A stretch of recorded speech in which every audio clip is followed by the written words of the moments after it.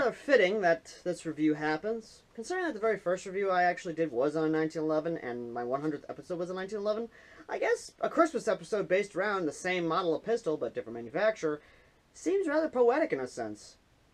But let's actually talk about the 6mm Pro Shop 1911, or M21.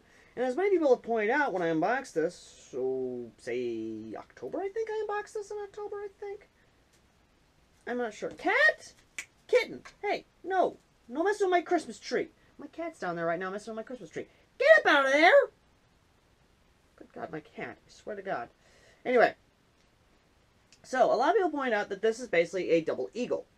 Well, not just that, but it's also been rebranded with Tokyo Marui. It's also been, originally was a Tokyo Marui from my knowledge, from what I could research, as well as it being licensed under UTG and a few other people, etc., etc. We don't care about that.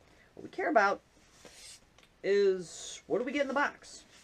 But before we even get inside the box, I don't know why I did that, is let's go ahead and look at the cover art. It's actually okay. Yes, the M21 is Call of Duty, obviously, because, of course, why not? But what I like is that the little detail right there, and that little schematic almost. It's actually really nice. I do like that. And I do like how they present the pistol here, but at the same time, it's kind of meh. So, the question is this pistol worth the price tag? Which it did have a price tag on it, but it's being covered by the box. Anyway, let's go ahead and open it up. So, what do you get inside of it? Well, you get this instruction manual, which has a nice little cylinder there. It's kind of cute. Nice in the back, too. And it is actually an instruction manual, and from what I can see so far is mostly English. But there is Chinese. Anyway. So, doing that. What we do get inside the box is a lovely bag of 6mm Pro Shop .2s. I'm not joking, these are .2 BBs. Will I use these? No, not until I get more 6mm Pro Shop. PayPal link down below if you want to help out with BB supplies. But the pistol itself is what we really want to look at. So let's go ahead and set the box to the side here. There we go. So, the pistol itself. Actually really good. It's really nice. It uses a standard UTG style magazine, which, standard, of course. Has a working safety. The grip safety actually works, so if you actually try to pull the trigger without holding down the grip safety, it's not going to do anything. Even this here, it's not going to work. So both safeties do work. But what's really neat about this pistol is the fact of when you go to rack it, you do have an open bolt, sort of. Let me just go ahead. Yeah, I can't exactly get a good light in there, but you can see up in there, so you, good enough so that way if you have a, Battlefield 1, have a jam or anything like that, you can actually open it up and see what the hell's going on. But what's actually really nice about it is it's upgradable. Hear me out. You can actually pop out the pin here. Just pull this back a bit. Okay, I can't do that because that's going to have it fully primed, but pull this down, push it all the way out. I wish I had my pen with me. I really do. Oh, wait, here's something I can actually use. Okay. There we go.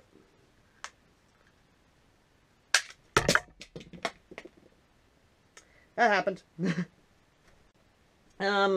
Yeah, no. The spring came flying out, and everything else is in there. But yeah, no, there's all the other components and all that, and this can be upgraded. Why? Because the back plate is removable. So you can actually replace the spring in here with a better spring if you want. Let me see if I can get this back in there. There we go, and go.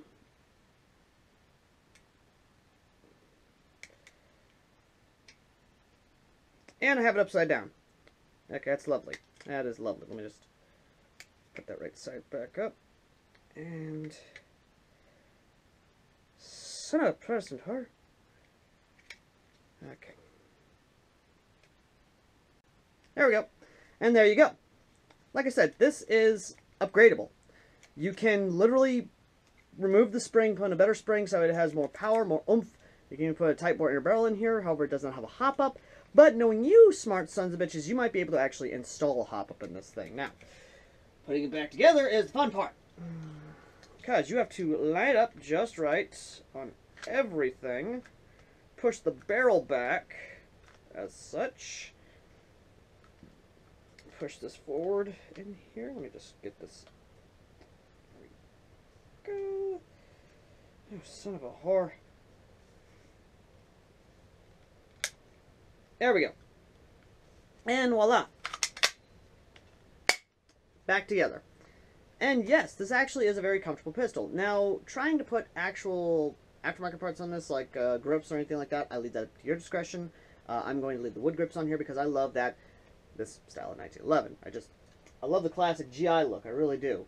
Now, it does come with the standard GI style sights, meaning you have a small leaf up here, what have you, but in reality, this isn't meant to have precision aim. What you're supposed to do is more or less have it primed around the chamber and more or less pull it out like that. Just how it is, more or less, you know? Anyway, though. Now, the pistol itself is actually really nice. It's weighed pretty good, and yeah. Anyway, I've gone on gabbed enough. I've shown all you need to see. Let's go ahead and go to the range and actually see how this does, shall we? Okay, we have the chronograph all nice loaded up, as well as this loaded up with 5.2 BBs from Black Ops. And let's see how she does, shall we? Okay, firing the first shot. 215.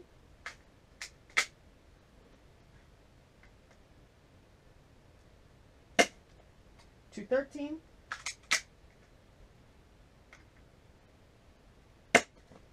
215.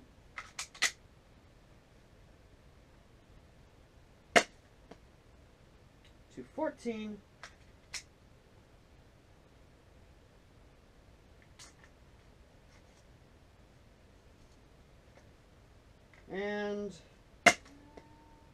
215. So we're definitely hovering around the 215 area. This says 96 feet. We'll check out. We will test that 96 feet range. Anyway. But yeah, no. This thing actually does have a pretty decent FPS, actually staying and not fluctuating beyond 215, and not even fluctuating relatively extremely low 215. So with the right upgrade, this could actually be a little good.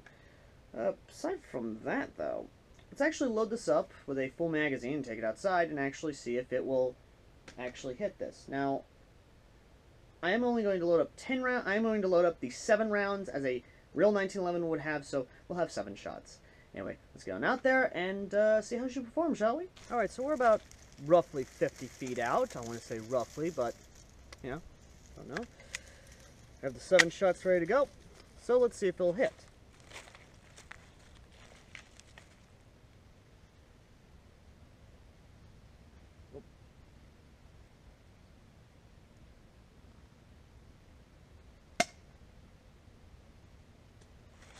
It went over the target. I don't know if you guys could see that. Hold on, let me just lower you down a bit. It went over the target. I'm not even joking, it went over and beyond. So let's see if it'll hit the barn. Let's see if it'll hit that.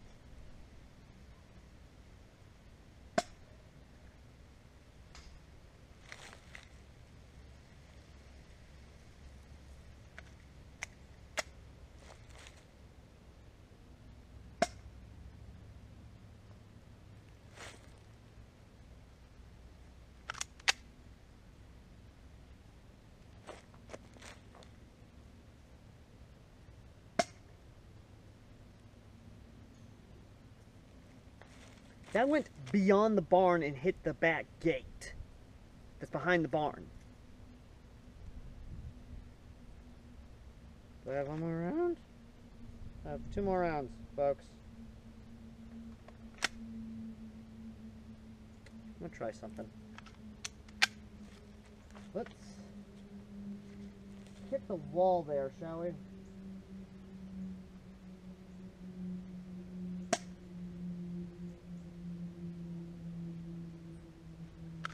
So it didn't hit the wall right on. Okay, so I got 1 more round. Let's try hitting the wall again.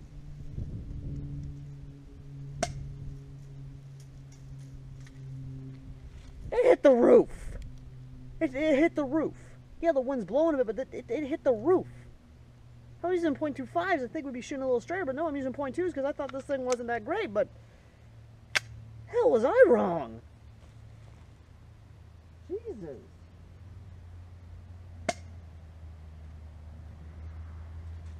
It hit the barn door.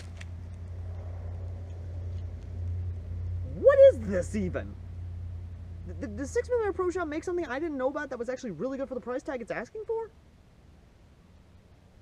Let's get back inside and give the final verdict, shall we?